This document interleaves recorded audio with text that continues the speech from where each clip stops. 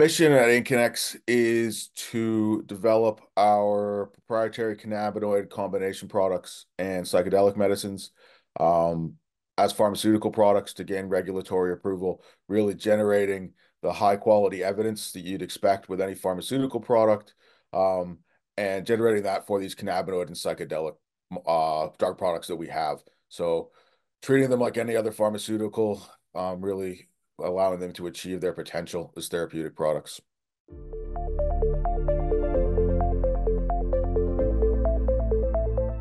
With arthritis, there are a lot of treatment options out there, ranging from sort of the conventional DMARDs, biologics, some of the recent blockbuster drugs, the JAK inhibitors, and they all work for different groups of people. They have varying levels of efficacy, but a lot of these patients still experience substantial joint pain, and that has an impact on their ability to go about their day-to-day lives and function, whether it's tying their shoes, doing the grocery shopping, and that has a negative impact on their quality of life.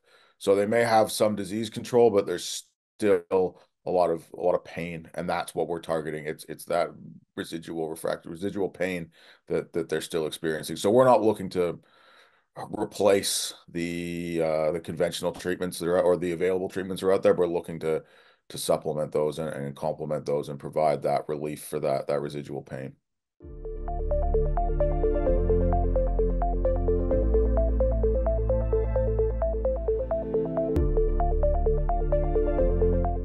Our drug product for that is designed for treating RA and other inflammatory diseases is IHL 675A. It's a combination of cannabidiol or CBD and hydroxychloroquine sulfate. Hydroxychloroquine sulfate's been approved for treatment of RA and other diseases for a while now. It's got a long history of safe use. And CBD is often used, I guess, in the wellness space, in the nutraceutical space, because it's known to have anti-inflammatory activity. So our hypothesis when we started this program was that the two drugs would have synergistic anti-inflammatory activity. We confirmed that in a series of preclinical studies, starting with human innate immune cells and then taking it through a range of animal disease models. So we looked at a rheumatoid arthritis model, saw that there was substantial both macroscopic and microscopic disease reduction. So when we looked at the animal sort of joint swelling, it was reduced more with the combination, more with IHL 675A than either CBD or hydroxychloroquine alone. And when we completed the experiment, we sacrificed the animals, looked at the joint tissue using histology, and again saw that there was less joint damage in the animals that were treated with the combination than with either drug alone. And we saw similar results when we looked at animal models of inflammatory bowel disease and lung inflammation. So the strategy now is to take this combination product through and test whether those results are consistent in humans.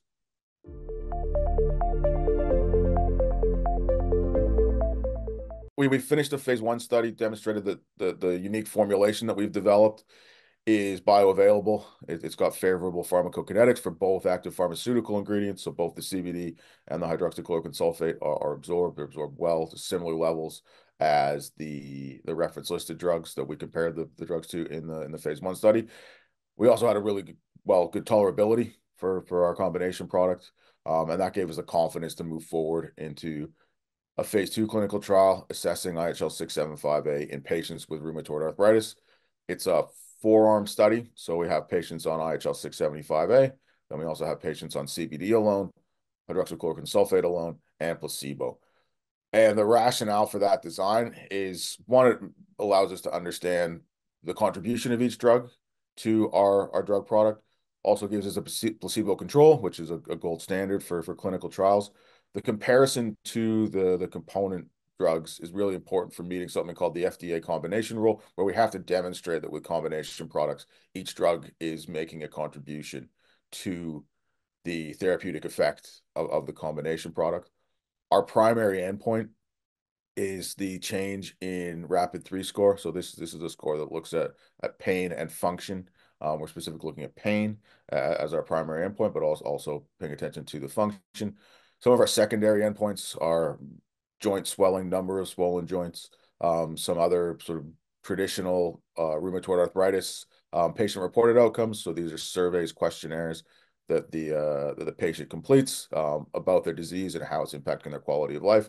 We're also looking at how much other pain medication these patients are using. So whether patients on IHL 675A are using different amounts of sort of standard anti-inflammatories, NSAIDs, or painkillers, things like paracetamol, cetazolamide, and whether it's changing not only their daily use of these sort of other pain medications, but also their daily thoughts on their joint stiffness, their joint pain. And we're looking at that over a 24-week period, so about 6 months. The optimal outcome is that we see a statistically significant reduction in pain in the patients who are on IHL 675A. And again, we'd like to see that results that are consistent with what we've seen in the animal studies, where the combination product, where IHL 675A, is reducing the pain scores, improving function to a greater extent than either one of the drugs alone and the placebo, obviously, and that we're really making having a positive effect on the patient's quality of life by reducing the impact of the disease on their lives by reducing that pain.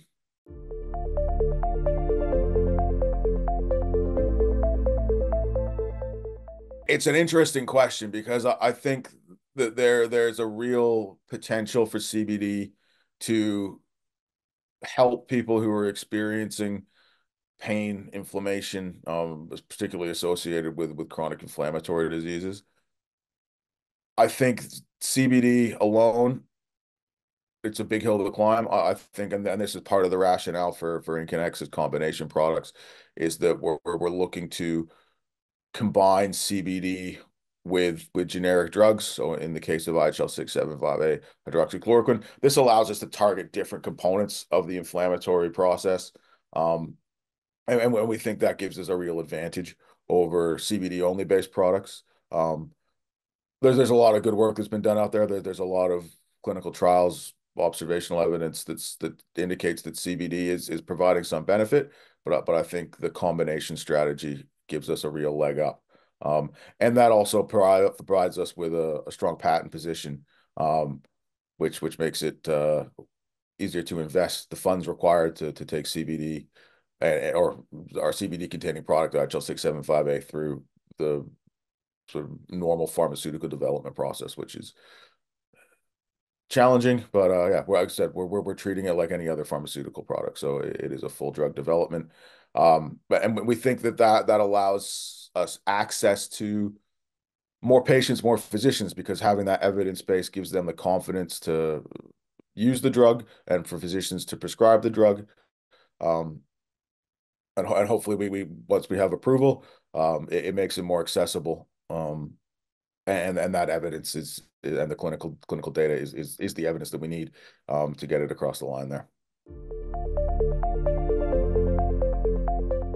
On IHL 675A, I think we've got a really exciting product that combines a well-established treatment for rheumatoid arthritis and hydroxychloroquine with CBD, which is a molecule, a drug that's getting a lot of attention. I think a lot of people are experiencing the benefit from our preclinical studies.